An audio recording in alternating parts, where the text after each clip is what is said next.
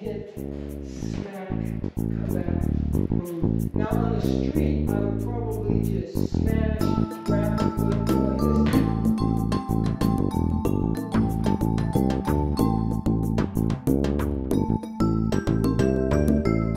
I'm going to be in here, I'll hit this ulnar knot back here, blast through the base, I move in, one bone strike here, that's going to soften up, and then I retract it, and I'm on the shoulders here. Now my whole body is going to turn her off of her base as I slide my left foot, or my right foot, back this way. So it's keeping contact with the floor all the time. That's something we don't usually do during the week. We don't usually do it during forms, is I want to keep my base as I turn. So I'm not stepping back.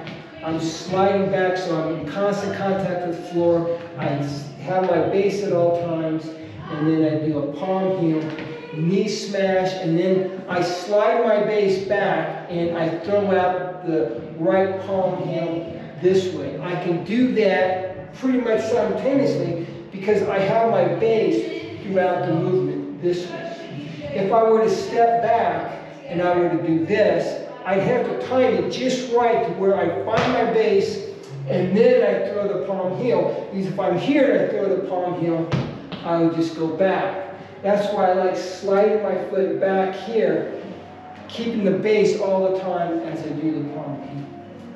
Now, as you come down to here, I hit, smack, come back, boom. Now on the street, I would probably just smash, grab the foot, go like this, and then go down.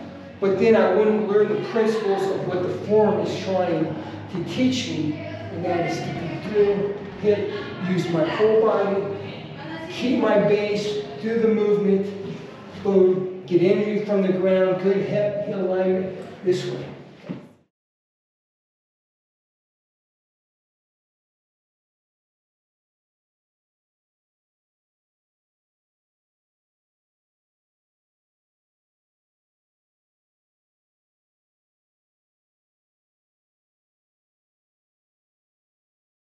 Equator, as she resists, then I'm going to go over the North Pole. So it's based on she can't effectively resist motion in two different directions, or at least fast enough. So come down here as I move in, I'm going to go here as I feel resistance. She's going to resist that way, but as soon as I change direction, she's not going to be able to resist that. Just like if she puts her hand out, she can resist this. She can't resist that. She can't resist this force at the same time she's resisting that. So we're going to make it a little more applicable. So what I'm going to do is I'm going to block left because I'm not going to get outside a right punch very often. So I'm going to block left. I'm going to palm heel. Then I'm going to transfer the arm left to right, and then I'm just going to go in and take her down that way. Now, what I want to do is I want to be really careful on her neck. Come down here, palm heel, moving in. I'm going to go here slow, and then really nice on her neck, but in application, it would just be straight down. And the idea of this exercise, it's not a technique, it's just a drill to get you to feel this. She resists, and then I go over the North Pole. That height, I can here, come down, I move into longitude here. As I move in, I also want to come in.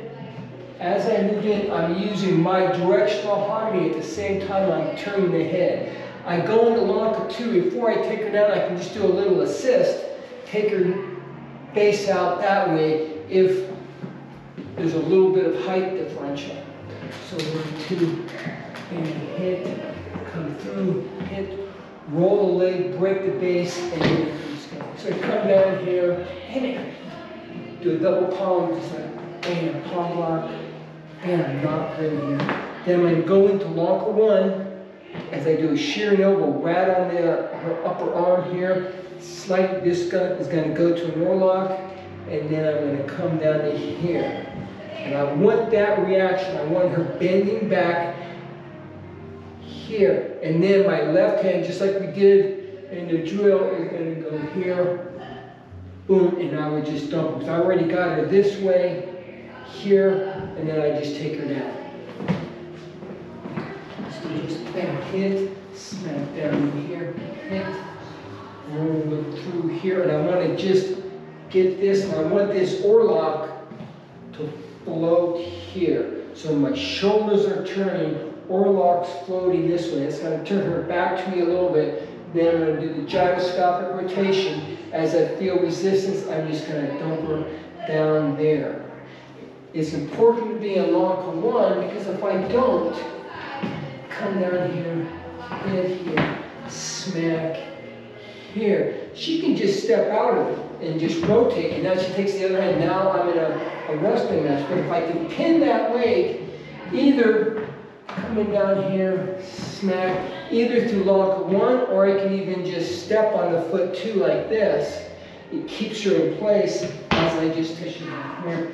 I smack, hit, drop down, and I'm here. I get it going this way. It's important to know that I'm doing a gyroscopic rotation to get it started to here, and then my left hand slips. So I go around the equator, over the North Pole, I get her back even further. That allows my left elbow to slip, and then I'm just going to drive her down, boom, this way. But I want to make sure that I do